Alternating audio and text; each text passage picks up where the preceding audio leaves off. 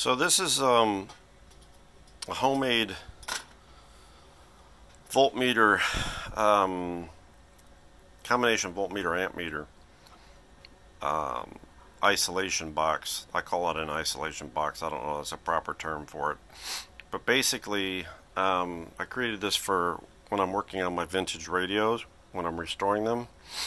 After I have that restored, and I'm going to plug it into the isolation transformer. I have a more of a cheapy isolation transformer, and it doesn't show the amps, it only shows volts. And when you're plugging in a restored vintage radio, or basically anything that's restored and vintage, you want to bring it up slowly while you monitor the amp draw. Okay, this is only a 3 amp amp meter, which is fine because most things aren't going to pull more than an amp and a half, if everything's working properly. So with this, I take, let's pretend this plug is the new cord off of the restored piece of electronic hardware. I would plug it into this. If I get my polarity correct, there we go. And then this would get plugged into my variac. Okay. Now I don't have one to demonstrate right now. I mean, I do, but I have to set it up. But that's not about that. That's just showing you the box. So as you would increase your voltage on your variac, you're going to see the voltage increase on here depending upon what you're setting it up for. Now, most of my household current around here is between 115 and 120. So when you had it all the way as far as you wanted to go on the variac, you'd be reading it here. Well, as you're turning that up, you're watching your amps on this amp meter. If they go higher than you're anticipating, which in this case I would say anything higher than 1 is going to set off bells and whistles with me, and that would typically show up in your lower voltages down in this range, and you wouldn't want to go any higher than that until you've checked out and figured out why you're pulling such high amps, like maybe you've got a short to ground or something like that. Anyway, the purpose of this box was to show you how I built this thing. I bought the amp meter on Amazon. It's a 0 to 250 volt AC voltmeter. I'm sorry, I call it amp meter. 0 to 250 volt a voltmeter on Amazon, and then I bought this 0 to 3 amp meter on Amazon. Sorry for the glare. I got these LED lights above me here.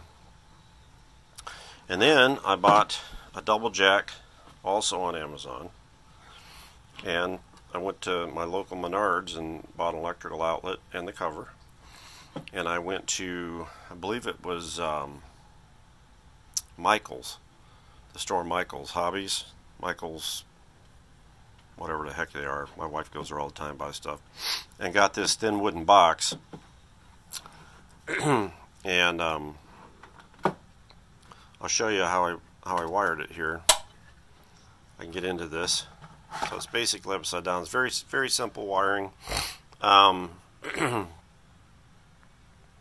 wasn't really worried about putting a fuse in here because my fuse is in my variac, and it's fused at I think 2 amps, 5 amps, might be 5 amps. But anyway, you can see I took a light nipple and put that in there, along with an end for a light to isolate and protect my cord here. Push that through, and I ran the amp meter in series, and then as you can see how I tied this in, right? So I've got where I tied into my voltmeter with my amp meter.